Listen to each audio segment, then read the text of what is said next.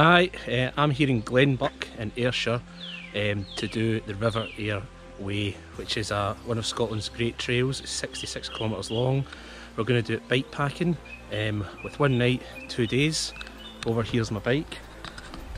This is the Genesis Longitude, and I've got various packs on there to help me along the way. A couple of facts of the trail here. Where the trail starts is up here at the Bill Shankly Memorial. Bill Shankly, the manager for Liverpool football team.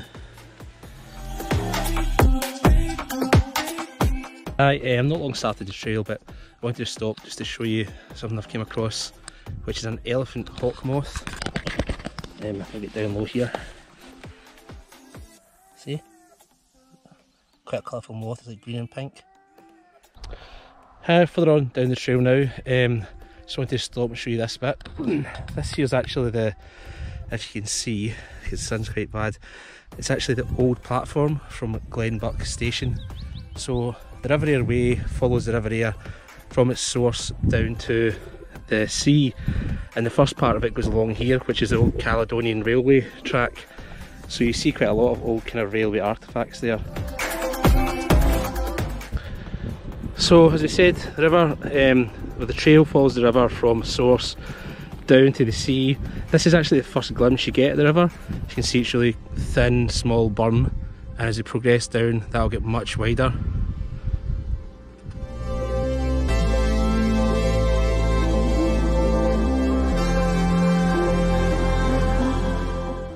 Okay, I've arrived here in Sorn a lot later than I expected. So I'm going to camp here for tonight. It's probably just around the halfway mark, so I'm just going to pitch my tent just here because it's getting really dark. Okay, so it's 5 AM on day 2, and this is actually where we camped last night. It was kind of dark when I arrived, so I think a good chance to show it. This is us, this is the actual trail here we're on. So we just camped right next to it. Just a little tip, usually when I go out mountain biking or bike packing, I take this, which is a water filter. This end here goes into your water, whether it's a river, whatever, and then this pumps through a filter and it comes out the end, so it's drinkable. The idea was, if we're going to go down a river, I could drink that water. However, the River Ayr is not drinkable even with a filter.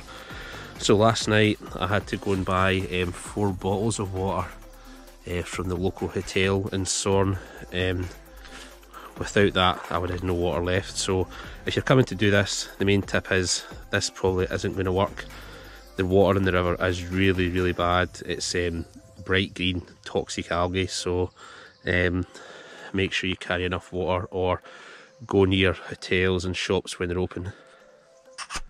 So first obstacle of the day is this. There's loads of these along this route that really become obstructive to folk on a bike.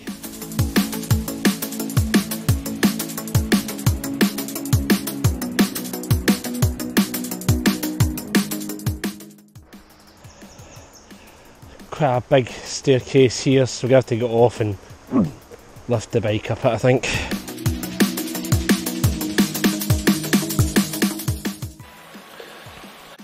Hi, I just thought I'd stop and take a look at what the river looks like now compared to what it was when we first started. As you can see, it's a pretty big size. It's gathered all the way since Glenbuck.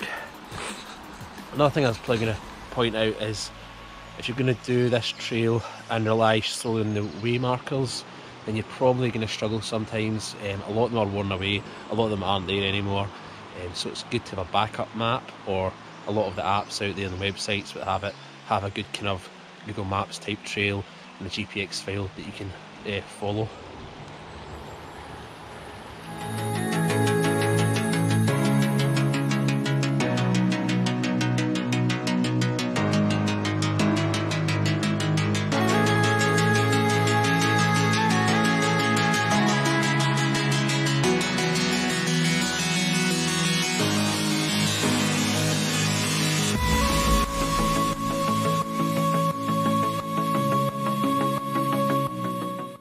Okay, that's us finally arrived here in Ayr, our destination at the end of this river.